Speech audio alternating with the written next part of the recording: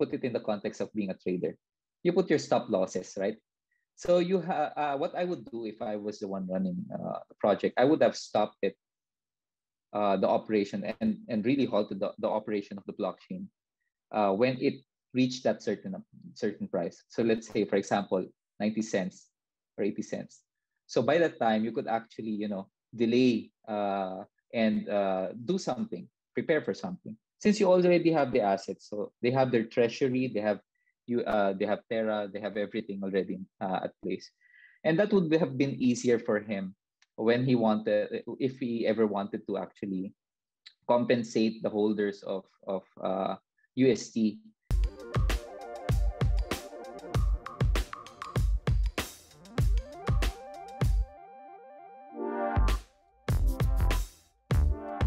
Seeing that this doesn't work with the other applications, like for example, for banks, it doesn't really work well with banks, right? We decided to create a layer wherein they could still participate, having that layer 0. So now what will happen is they could create their own layer 1 that's specified to their use case and specified to their needs. And they could connect to the layer 0 that we have created to communicate with the different blockchain networks with ease. You mentioned something interesting, that not a lot, when more people or more larger part of the population get into this space, there's no one chain that could take all of that transactions. Do you have a snapshot or an idea of how much do we need to be able to take in all of the transactions that are needed? Because the reason why I ask that is when you try to analyze it, Visa I think has around 65,000 transactions per second, and that's if you try to factor it in, that's already like 1 out of 2 of what the biggest providers already around the world of a lot of the credit card transactions. And if you try to look at it also, Solana, based on what they're disclosing, I don't know if they could actually if they've had actual load already to actually hit 65,000 transactions per second.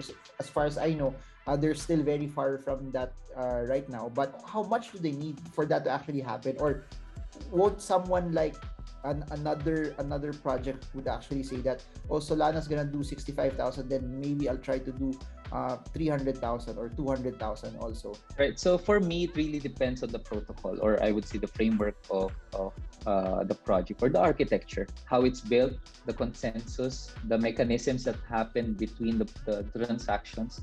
Those are actually the ones limiting you.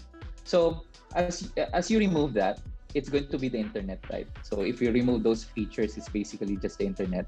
So if you add on to those features, the consensus mechanisms, the 0.5 layers, the layer 1, the layer 2, and so on, it just clogs the system and delays the transaction throughput. And the reason why we're doing that is to make it more secure.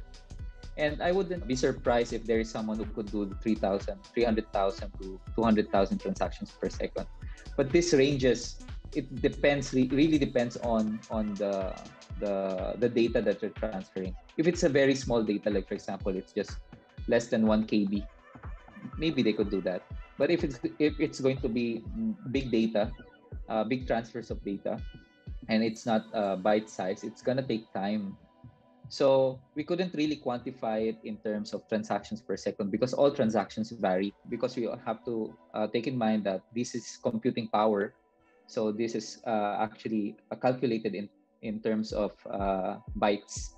So it's basically when they talk about transactions per second, or they talk about the throughput, it's a closed environment wherein they dictate the volume of transactions and of course the size of the transaction. But as of this moment, after reviewing and checking on the current statistics, we're just around less than 15% of the total data that's inside blockchain, and it's just partly.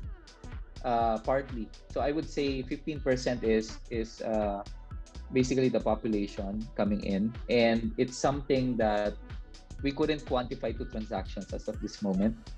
But as we've seen, the 15%, majority of the blockchain networks are having issues already with network congestion. And this is just transferring assets and NFTs. So we haven't seen other use cases as of this moment. Different use cases that would require transfer of big data. So what if AI and big data, machine learning would come in and use the network for security? So we're looking at that as well moving forward, and this is something that eventually, if Tetrix is able to really deliver, and we are very confident about that, we think that we could also bridge that and bring that to Web3. Got it. And what's very interesting, we're talking about Solana a while ago. A lot of people were trying to mint or at least buy some Solana NFTs, and just sending it from an exchange to a wallet, it was already congested and it took some time already. Yes. That was not even buying the NFTs. It was just sending your Sol to from an exchange to another. And maybe I'll end this with this. And if you guys are learning from Emman, put some questions below, and maybe in the future we'll do more videos like this also. But Bored Ape Yacht Club, Other Deeds, Other Side, they had a NFT drop at the start of May, which was one of the biggest NFT drops ever. But because of that, I think at that time it was 55,000 NFTs minted at one go, and because there was a lot of attention in it. And what's interesting about those who were able to had the ability to be able to mint those 55,000 NFTs were already whitelisted. But in spite of people being whitelisted, and in spite of it being relatively limited, it was so congested that gas fees were even so high. And looking at what we were talking about a while ago, this just shows me even more that it won't be really one chain, because if one single NFT project could slow down one of the largest networks that we currently have, how much more if there will be more applications that will be built on top of it? Yeah, again, the issue there is the infrastructure or the architecture. If you're trying to, you add security layers, it would, of course, it has to check the data, and of course, the minting process. It has to check all of this information that's being stored into the blockchain. So imagine if you're holding a funnel, for example, and you pour in so much of that data, and there's just a small exit, right? So that's how consensus works. It's going to funnel everything, and when it's funneling so much information and it piles up on top, what it needs to do is it has to, of course, the exit is just the same. It has to add another layer of funnel, and for it to be decongested. So that being said, the way it works is they have to add the number of nodes, they have to add the computing power, they have to add to the number of miners, I would say, or node operators, to speed up the process of just checking and securing the data and encrypting the data also. It's just a matter of time. For now, these are really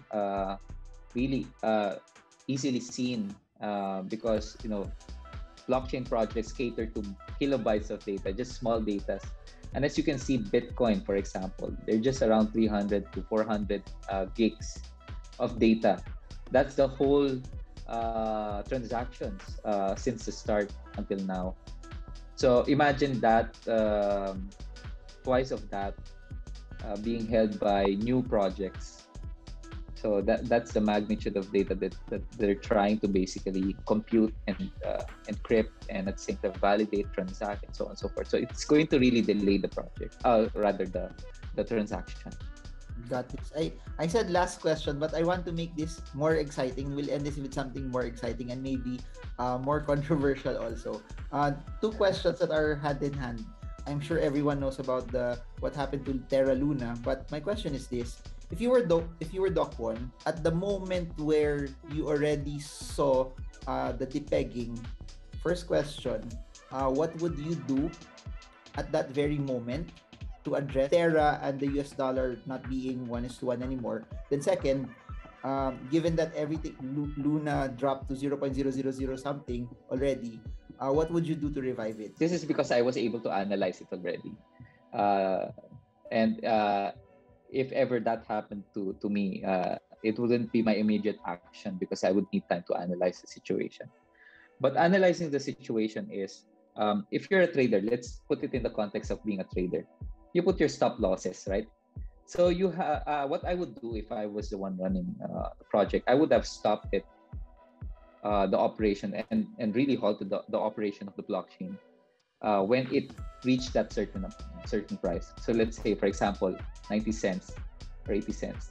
So by that time, you could actually, delay and do something, prepare for something. Since you already have the assets, so they have their treasury, they have Terra, they have everything already at place, and that would have been easier for him when if he ever wanted to actually compensate the holders of UST and of course of Luna.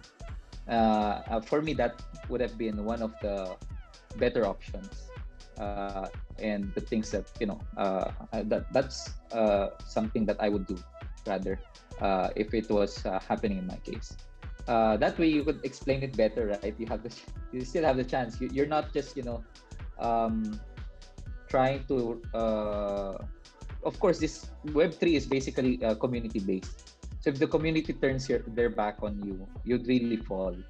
It's not gonna be something that you could always be prepared about. So you have to take in mind and into consideration that sometimes you have to put your stop losses somewhere. So in my case, in my opinion, I would have done that. But it's again, as I've said, I was able to think about this because I already analyzed the situation, and it's something that maybe Dukwon have thought about also. But it's something that I would do, especially if it was a stable coin and it's something of that should be pegged into $1. Given its current setup right now, that it has 0.1 to $1 and Luna 0.001 because of the number of Lunas that they minted, how would you recover? What would you do to recover it? What would be your plan? Would you fork it? Would you not fork it? I know the questions are hard, but what would you do? Honestly, it's hard because it's like creating a duplicate of something that didn't work. So if you're going to fork it, you would have the same problems, same issues, and of course you would have to have news. You would have to get backing and funding again to bring that up. So one of the things that they did was actually to buy back and burn. But the problem is everybody wanted out. So and it doesn't equate to the treasury. They're holding so little, but there are a lot of people who wanted to exit. So again, if it's something that it's not really backed by asset, and of course the reason why is Bitcoin also fell, right? So there's already that much issue going on prior to what happened, and it's something that also affected the situation. And for me, what I would do moving forward is to first, before forking it, look into the architecture, if it's really gonna work or not, or if it's something that you would use just to delay the fact that everybody is watching you, and you just wanted to give an immediate response. For the pegging of back to the dollar, of course, all you need to do is just burn the excess. The question now is, where's the excess? Is it held by Luna, or is it still held by the people? And of course, they may have used some of the resources in other areas. So I wouldn't know. Those are merely speculation. I've read most about it in Twitter. So there may be other things, but for me, forking it wouldn't solve the issue. It's just going to delay what's going to happen or bound to happen because it failed. You weren't really able to back it up with Luna or with the treasury, the amount of BTC that they held. And I do hope that people still recover from those losses, and at the same time maybe hope for the best for Dukwon. Maybe he could think about other things that would really give the right solution to all his holders and all the people who believe in UST and in Luna. It wasn't a very, very um, inspiring question to end everything, but it was something that I think was very relevant to everyone watching this. So, what I'll do, maybe in the next, in the latter future, we'll talk more about this with what you guys are doing with Tetrix as well. But for those who want to know more about Tetrix, I'll put the link in the description below. For those who want to know more about it, they have two dApps already. They have a wallet called Pitaka. You can check it out. And then they have also I guess the easiest way to explain it is like a decentralized messenger function also for people who want to communicate there. So a lot of exciting things are going on. Check them out. And then if you guys have questions, just feel free to put it in the comment section down below. So I guess that's it for now. Thank you so much, Emman Navalan, CEO of Tetrix, for joining us. Marvingermo, I hope this video helps you trade well, trade strong, trade smart. See you all again soon, and God bless you all.